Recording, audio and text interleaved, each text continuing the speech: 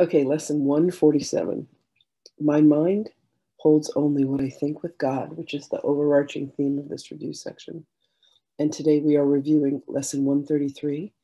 I will not value what is valueless. And 134, let me perceive forgiveness as it is. So these are the review lessons.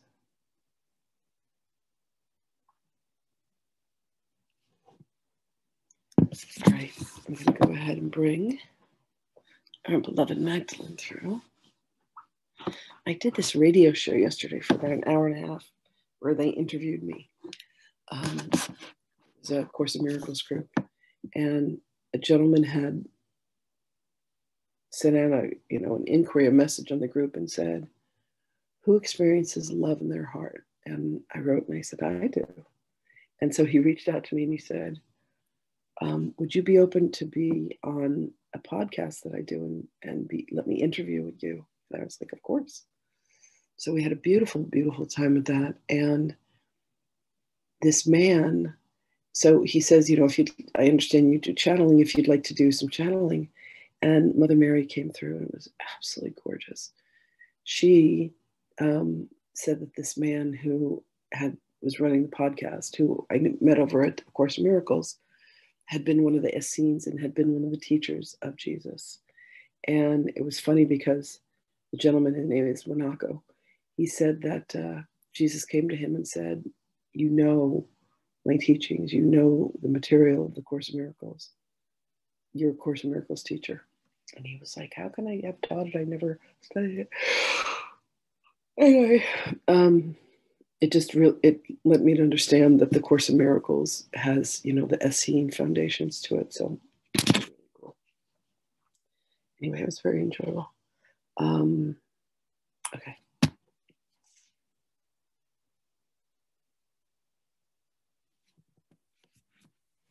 Bring Magdalene through.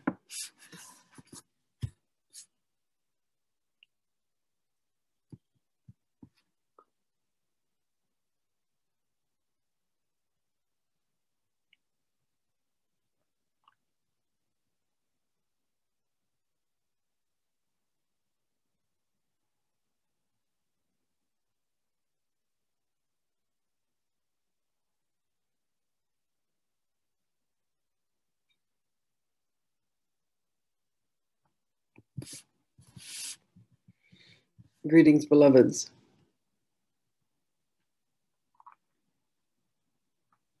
In the very early lessons, we come to understand that everything that we value has all of the value that we have given to it. We deem what is important to us. We deem what is not. And yet we do not truly understand what the value of things are. We do not see things for what they are. They become projections of our imagination. They become decisions and choices that we have made along the way about what is important and what is not, who is important and who is not. We have lent our mind to prejudice. We have lent our minds to grievances. We have lent our minds to thoughts that have caused separation. When you truly come to understand what the value of something is, you're able to see it for what it is. You're able to see it with a field of neutrality. You're able to see it for the innocence that it is. You're able to see it for the creation of love that it is. For everything has been created in love. And the vehicle that will allow you to come to the true value of anything, that will allow you to once again think the mind of God, is forgiveness. So these two lessons beautifully dovetail into one another. For you to truly value, you must be present. You must be in the presence of. And to be in the presence of means that you have released and relinquished any sense of judgment to any given circumstance. And this is done quite easily, beloved ones.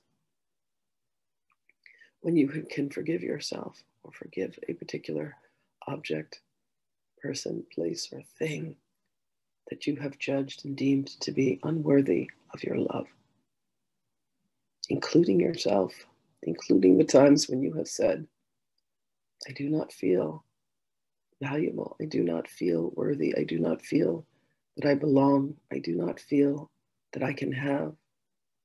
I do not feel love. All of this is the illusion, beloveds. For the truth of you is, you are worthy. You are holy. You are divine. And that beloved energy runs through you, as you, with you. And all you need to, beloved ones, is to look for it, to seek it out, and you will indeed find that stunning, brilliant connection that you have with the mind of God, with the love of God. For you are as God created you. That is the fundamental, simplest understanding of life.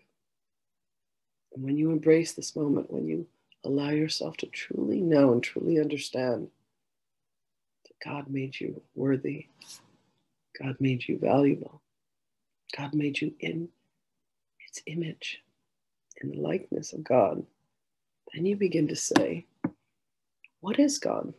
Who is God? How may I express myself as God in the world? How may I love you more?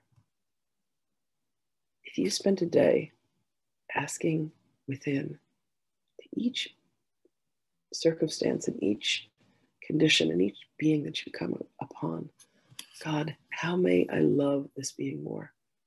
Better yet, if you ask, how may I love myself more? How may I be kinder? How may I be more tender? How may I be more gentle? How may I be more loving? You will come to discover a whole new outlook upon the world, a whole new wisdom of what is real.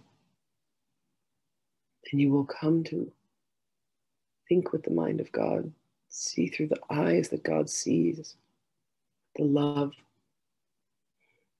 of self, the love of all beings. And forgiveness is the key to unlock that, beloveds, as it always has been. For those whom you have judged, and of course, that includes yourself, you have laid out a path saying, you are not worthy. You are not worthy of my time. You are not worthy of my respect. But really, those judgments fall to yourself. So allow yourself to be as God created you, in all of your holiness and all of your beauty and your magnificence, beloved one. Find a circumstance today where you can lend yourself to forgive swiftly, deeply, broadly, widely. Know that love is with you as it always has been. You need only look towards it and for it, and you shall find it. You go with our blessings, dear one, our precious blessings always. I love you, and I will speak with you again. Greetings, beloveds.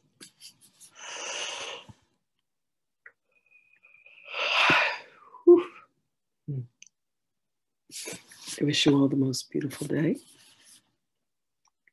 I thank you for being here. I thank you for coming and joining us in this journey of love. Talk to you all soon. Bye, everybody.